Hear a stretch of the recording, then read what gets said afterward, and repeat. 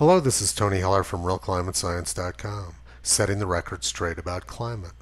It's been almost 12 years since I wrote my first article for the Register. Arctic ice refuses to melt as ordered. August 15th, 2008. Just a few weeks ago, predictions of Arctic ice collapse were buzzing all over the internet. Some scientists were predicting that the North Pole may be ice-free for the first time this summer. Others predicted that the entire polar ice cap was going to disappear. Now let's look at what's actually happened to Arctic sea ice over the last 14 years. The blue line shows extent for every day over the last 14 years.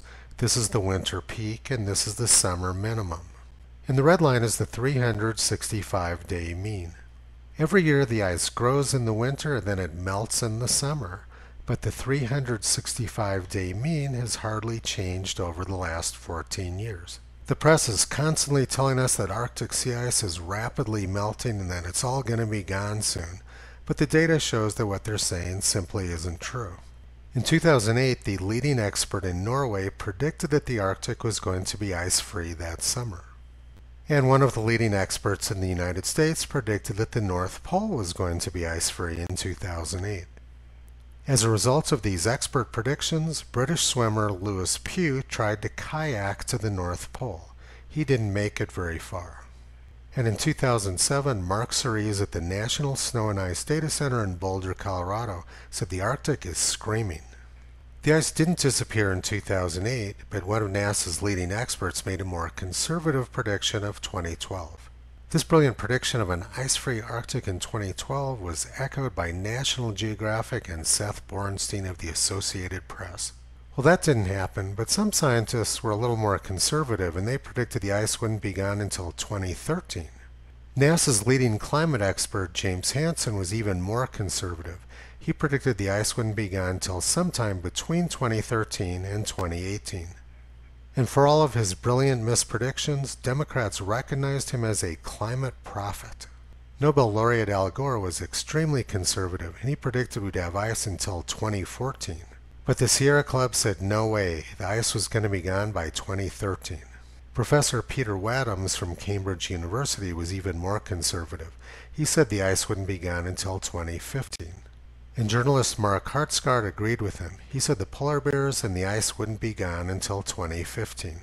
Andrew Friedman was the most conservative of all. He said the North Pole wouldn't be open water until 2016.